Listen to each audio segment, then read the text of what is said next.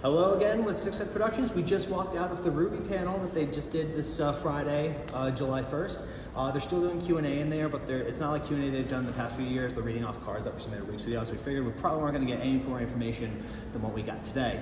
First off, we got a little bit of sneak peek, more of the English dub for Ice Queendom. Still no voice acting announcements. However, Christopher Wakehamp himself last night confirmed that he is taking over for Roman Torchwick, taking the mantle from the late Billy Kametz, who passed away earlier in June, who was initially cast for Roman, which is probably why the dub has been taking this long to get out compared to, in the past. So yeah, there's that.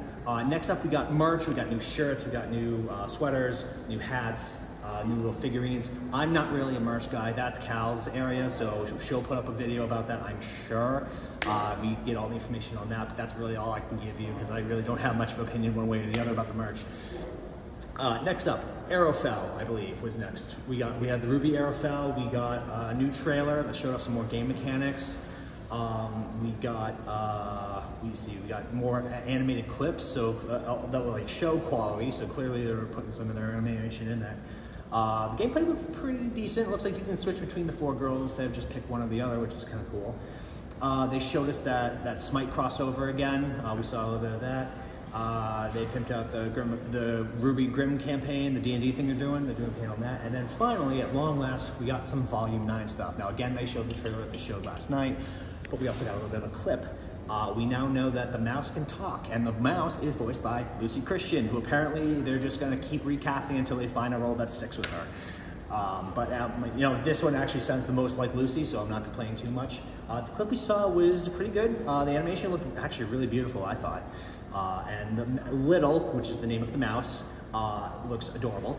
And the world they're in is called the Ever After. That has been released on the website, so there's the name of that.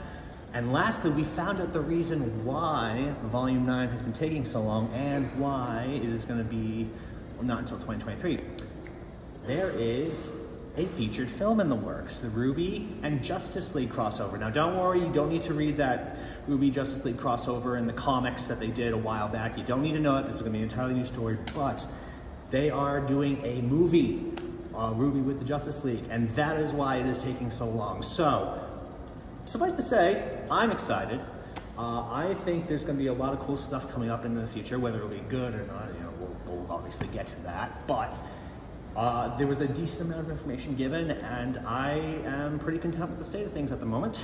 That's it. You got anything else? I think that's about it. I think that's about it. So Matt Bosen in charge of the game. Yes, pretty much.